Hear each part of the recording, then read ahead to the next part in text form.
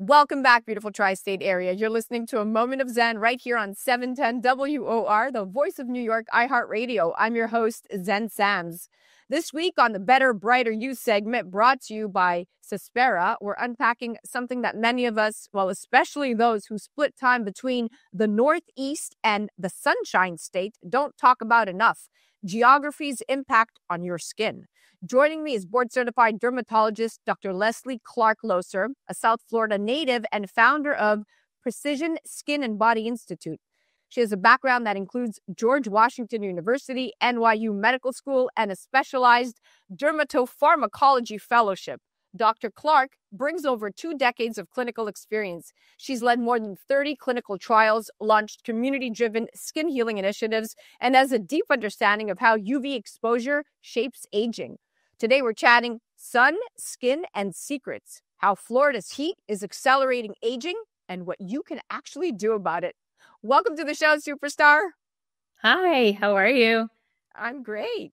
So a staggering 90% of visible skin aging is attributed to sun exposure, and this is according to the Skin Cancer Foundation.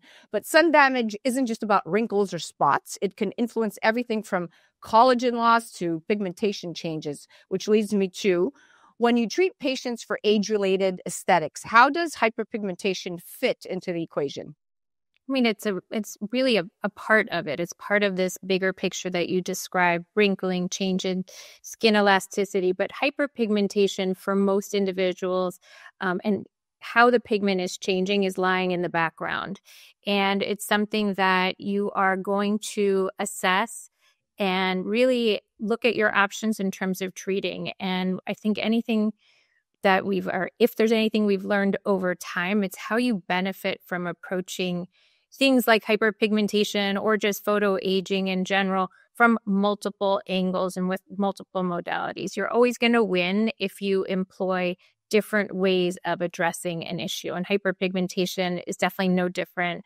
And looking at your toolbox and what you can use to really optimize outcomes is going to best serve you as a doctor, and then patients obviously will benefit.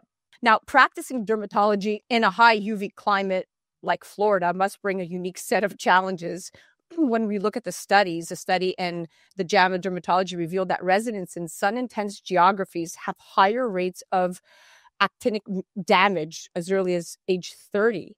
I mean, how does being a dermatologist in Florida shape your practice? Is geography, like especially sun intensity, shaping your patient population in a specific way?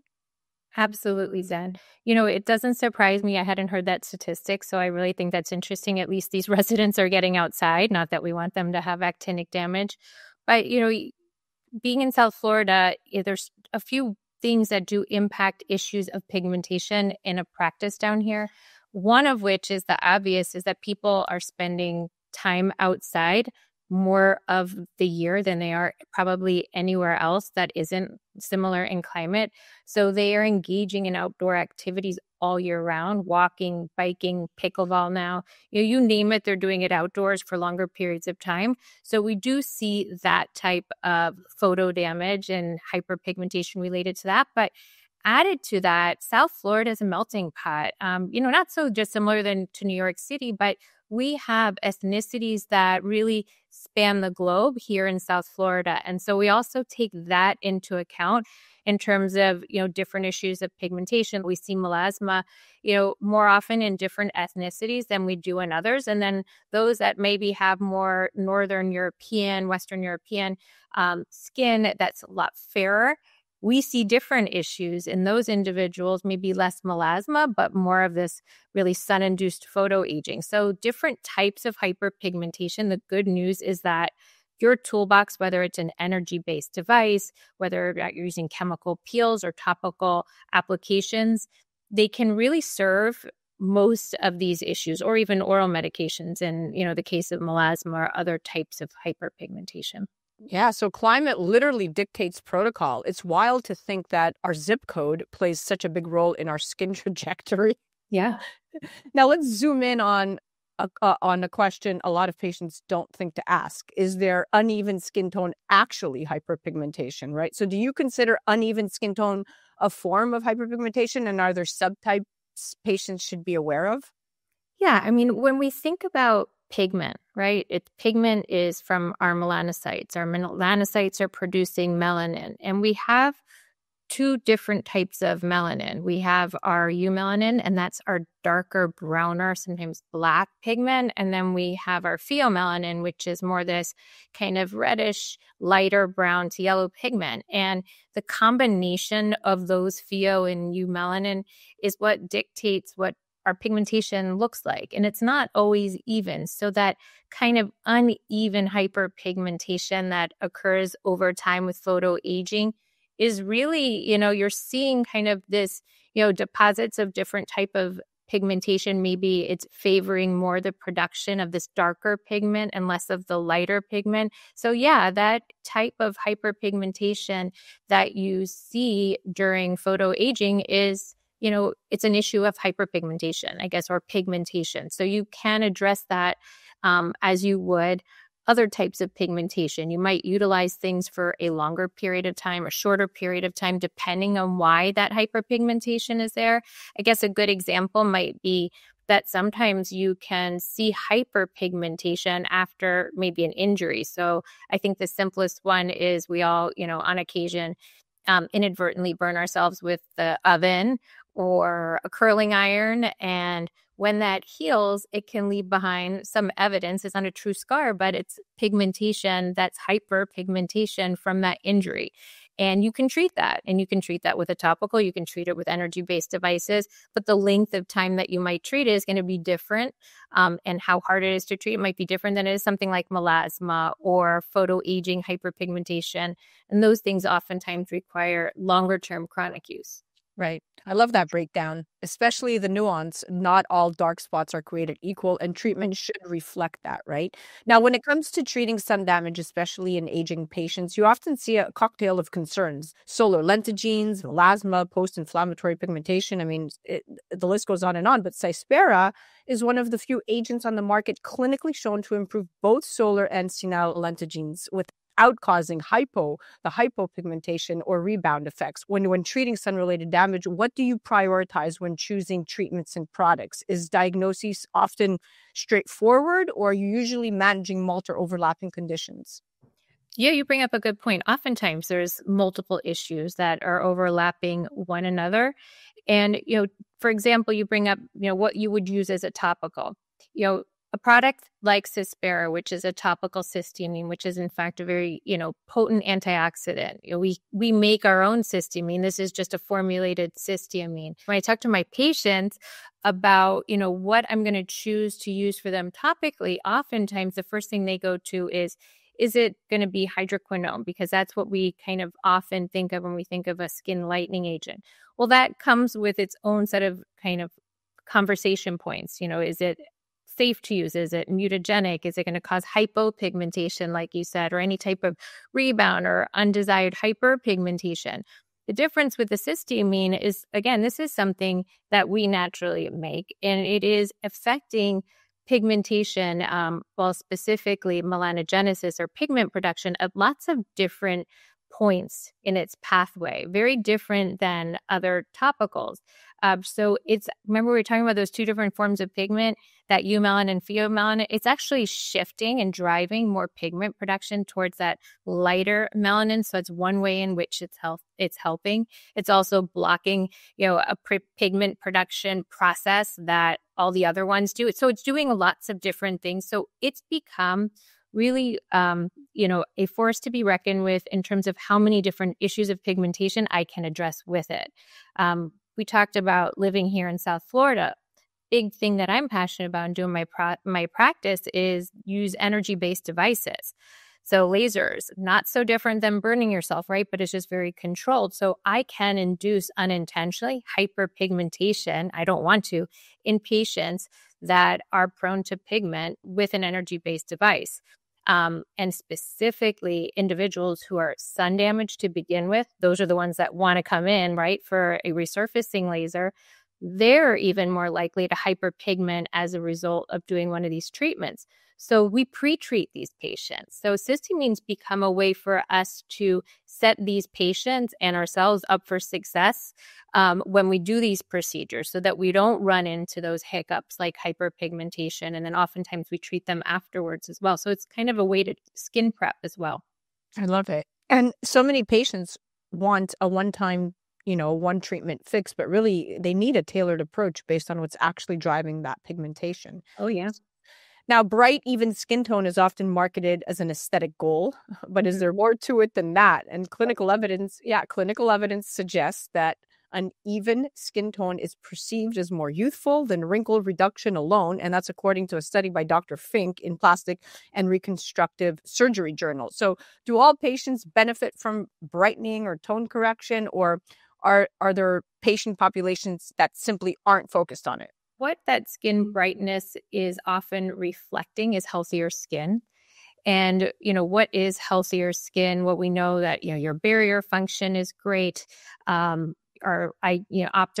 that, you have enough collagen and elastin in your tissue to provide for a good dermis, and there's good light reflection. Like, why are all those things happening? So what you use on your skin and what you do in terms of treatments is going to reflect or result in that skin brightness. And, we were just talking about cysteamine, which has these different mechanisms. We talked about being an antioxidant. Well, we think about vitamin C, right? That's like the antioxidant we think of in terms of skin brightness, but it's not the only one. There are other, antioxidants that can impact skin brightness. In a compound like the Cyspera, which has the cysteamine, but it also has something called isobionicamide. That is another vitamin B3 version. So we think of niacinamide, nicotinamide being anti-inflammatory and antioxidants. This is yet another. And when I love listening to all of the longevity doctors, and I think most people listen to Peter Attia and different people who talk about the different supplementations that are the buzzwords right now, NAD, glutathione. Well, compounds like this have the potential, and they do mechanistically increase intracellular glutathione levels, which we know is uber important. And they also can play a role in increasing NAD levels. So we are making healthier skin, which in turn is going to look brighter. I love it. It's a roundabout way to get there, but yeah. Wow, that's such incredible information, and I'll tell you why. Because it just made me realize, and it was a question I always had, do I really need a product like Cyspera if I don't have any dark spots, melasma, hyperpigmentation?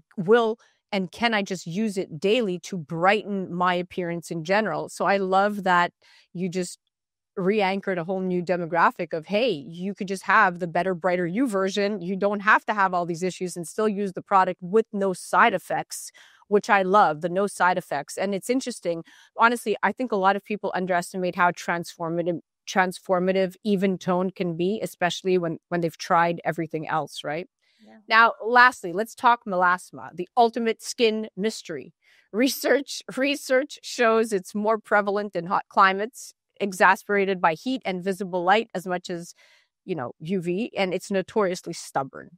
Yeah. Why is melasma so difficult to treat, especially when you look at places like Florida and South Florida? Again, geography, making it more persistent. Talk to me. It is a chronic and relapsing condition, and the reason for that we don't entirely know, but we do know there's different components that play a role in, its presence, if you will.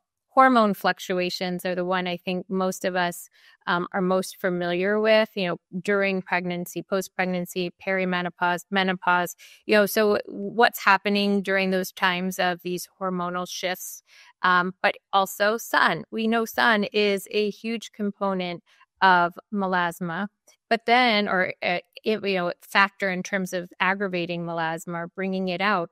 But then you have individuals who live in a climate like Alaska, never seeing sunlight, yet their melasma is triggered by lifestyle. And so what would that lifestyle look like? Well, we now understand that things like hot yoga or, saunas, which cause vasodilation, that vasodilation can actually be playing a role in aggravating those individuals' melasma. So it is multifactorial. It's hard to keep it away. And so one approach, or one thing that I share with my patients in our approach to treating their melasma, is you don't want to break the bank. If you know that this is something that can come back when you are having, an unintended 5-minute conversation with a friend outside of Starbucks, and you didn't have appropriate sunscreen or sun protection, and now all that hard work and money you just spent to treat your melasma is out the window because this stupid stuff comes right back.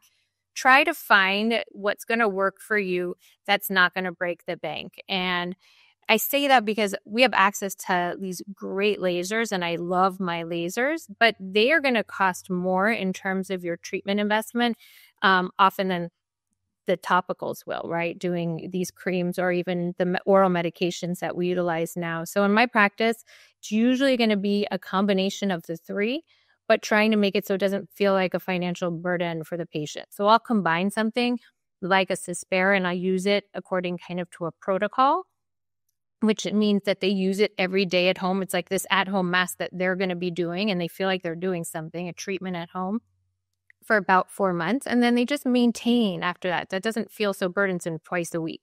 So every day they're doing it for 16 weeks. And then after that, they're just doing it twice a week. And then in addition to that, obviously there's sunscreen. They've got to be using their sunscreen.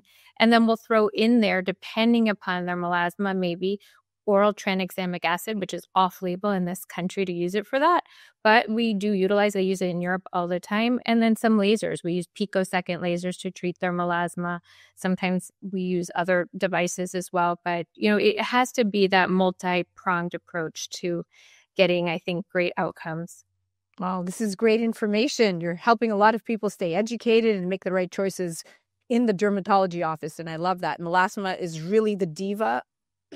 Excuse me. It's really the diva of pigment disorders, hard to predict, harder to treat. So this adds a lot of clarity to why even diligent patients struggle with it. Thank you for that insight. Well, we are officially at the end of our date, my friend. I can't thank you enough for coming on and being our expert on the microphone today and really educating us and helping us make those clear, brighter choices for the summertime when it comes to our skincare. Well, this has been so much fun. Thank you for having me. That was the Better, Brighter You segment brought to you by Cyspera. And that was the amazing Dr. Lesley Clark-Loeser. Definitely check her out at PrecisionSkinInstitute.com and follow her on the gram at Clark-Loeser. And you can also check them out at Precision Skin Institute. You're listening to A Moment of Zen right here on 710 WOR, the voice of New York, iHeartRadio. We'll be right back after this. A Moment of Zen is brought to you by Cyspera. If skin discoloration is making it hard to find your Zen, Cyspera can help. Stubborn pigmentation, dark spots, and uneven skin tone concerns go beyond the surface, affecting both confidence and self-expression. In a sea of skincare choices, Cyspera stands apart. Backed by science and trusted by dermatologists worldwide, Cyspera is powered by the advanced cysteamine isobonic amide complex, delivering clinically proven results and effectively targeting mild to persistent discoloration while restoring the skin's natural glow. Unlike harsh treatments, Cyspera is formulated for all skin types, including sensitive areas, ensuring visible improvements without irritation. Whether pigmentation is a new concern or a long-standing struggle, Cyspera works in harmony with the skin to bring balance, clarity, and renewed confidence. Cyspera is science-driven skincare for confidence that shines. Find your skin zen and restore your glow with Cyspera today by heading to Cyspera.com.